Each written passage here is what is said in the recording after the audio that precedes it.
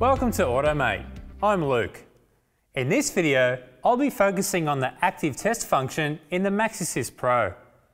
We'll have a look at controlling some components and systems using a test vehicle. This can be useful during diagnosis. Let's have a look at a scenario using this feature. The customer has complained the rear latch does not release. This circuit is controlled by the rear BCM. The switch provides a ground to the body control module. The BCM sees this as a latch release request. Providing all other parameters are correct, the BCM will operate the rear latch relay to open the rear compartment. I'll reselect Rear BCM, Active Test and Electric Latch Motor Relay. I'll choose Electric Latch Unlock for my live data.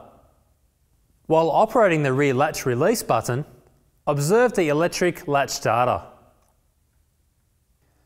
The parameter did not change from off to on. If you would like to continue learning about this topic and get complete access to our extensive video library, you need an Automate membership. Visit our website and get started on a better future with better training.